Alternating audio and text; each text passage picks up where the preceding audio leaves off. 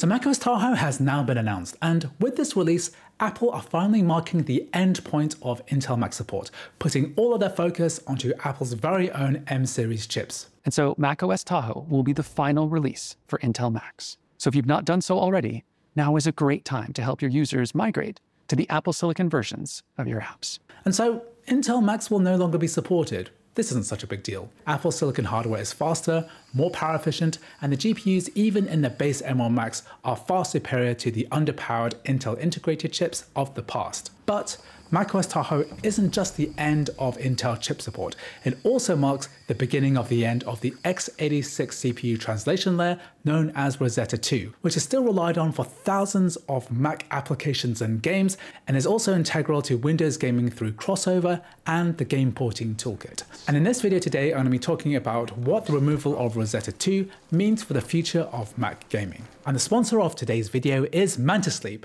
and I'm wearing the Manta Silk Sleep Mask, definitely the most comfortable mask that I've ever worn. The 100% pure silk material reduces friction on the face and is very gentle on the skin. And easily the best thing about this mask is the fact that it has high quality 30 Momme silk eye cups which glide across the skin with zero friction. And these amazing cups can be removed and reattached to be customized for your own unique face. And the Manta Sleep silk mask will taper at your temples so that you can sleep just as comfortably on your side. Their perfectly contoured shape means that you can get luxurious comfort and absolute blackout in any sleep position. And they don't just sell sleep masks. Check out the super comfy Manta travel pillow which inflates in just 2 blows. And if you're looking to block out noise, the Manta white noise machine has you covered. So make sure to click the link at the top of the description to go to the Manta Sleep website where you can find a huge range of other sleep masks which you can buy. Make sure to use my coupon code Andrew for 10% off your cart order. So big thanks to Manta Sleep for sponsoring today's video. Let's get back to the main content. So back in 2020, Apple introduced the M1,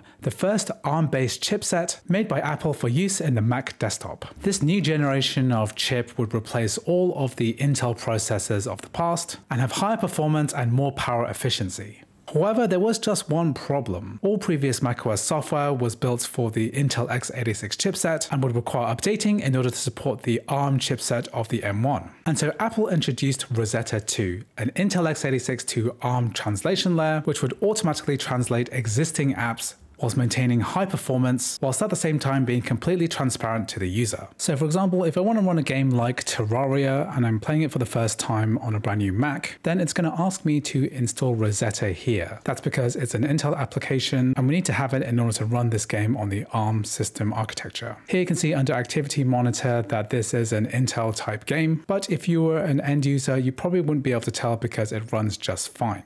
And not only that, you only have to install Rosetta once. Every Intel application and game run after that will seamlessly open as if it's a native app. So here, for example, we're running Dota 2, still one of the most popular multiplayer games of all time. And even though this is an Intel game that never got updated to support ARM, it's able to run on the Mac because of Rosetta 2, and the performance is very good. We're getting literally hundreds of frames per second. However, this could all be set to change. Within the new developer documents released at this year's WWDC, it says here that Rosetta was designed to make transition to Apple Silicon easier, and we plan to make it available for the next 2 major macOS releases through macOS 27. And this could mean that even very popular titles like League of Legends, which uses Rosetta 2, could stop working on Apple Silicon Macs with the latest operating system updates as soon as 2027. However, thankfully it looks like Rosetta 2 won't be removed from many games. And Apple say here, beyond this timeframe, we will keep a subset of Rosetta functionality aimed at supporting older, unmaintained titles that rely on Intel-based frameworks. So it's likely that many of these games are going to continue to work through Rosetta 2. But it does call into question other pieces of software. So for example, Steam is still an Intel application being run through Rosetta 2,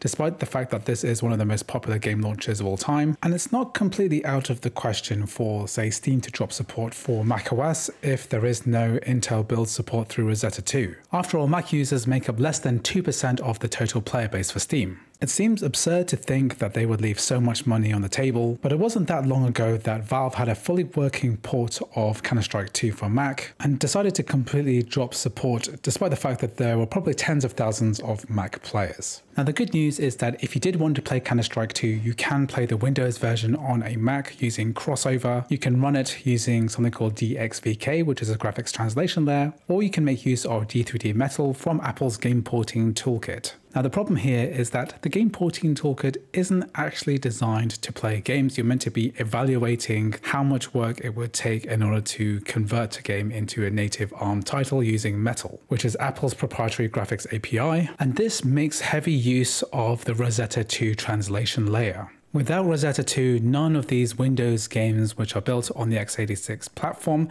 could actually be run on a Mac. And Apple's messaging is a little bit unclear on this, but at the end of the day, the game porting toolkit is supposed to be a temporary interim measure. Developers are supposed to port their games onto native ARM with Metal. We're not supposed to be evaluating or playing these games forever. Developers are supposed to finish the native ARM Mac ports of their games and then move on. And this is despite the fact that Apple seemed to also be improving Rosetta 2 at the same time that they're also dropping support for it as well. For example, adding support for AVX and F16C, allowing previously unplayable games like Ratchet & Clank Rift Apart to finally be playable on a Mac through Crossover and Game Porting Toolkit. And the latest version of D3D Metal, released just yesterday, even manages to fix graphical glitches in Final Fantasy VII Rebirth, probably something more for the gamers than for the game developers. So what exactly would happen if Apple decided to drop support for Rosetta 2 and Windows gaming through Crossover was no longer supported? Well, Crossover does have a contingency plan. Here in their blog post, they say,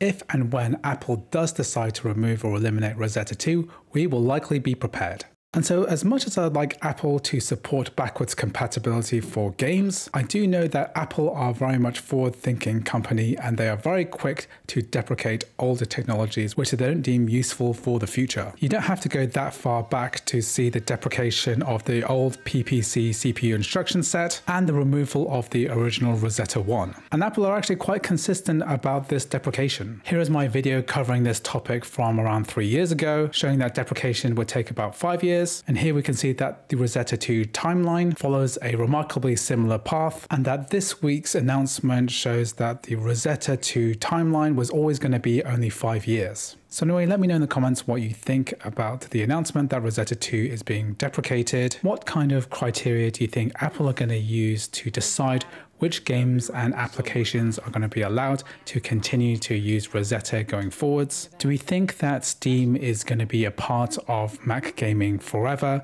or is it going to be replaced in the future? Especially if Valve decide not to keep Steam updated to native ARM, they might decide to even shut down Steam entirely and instead focus on their own platforms. Anyway, make sure to leave a comment. I'm really curious to hear what you think about this whole situation. Thanks for watching, and I'll see you in the next video.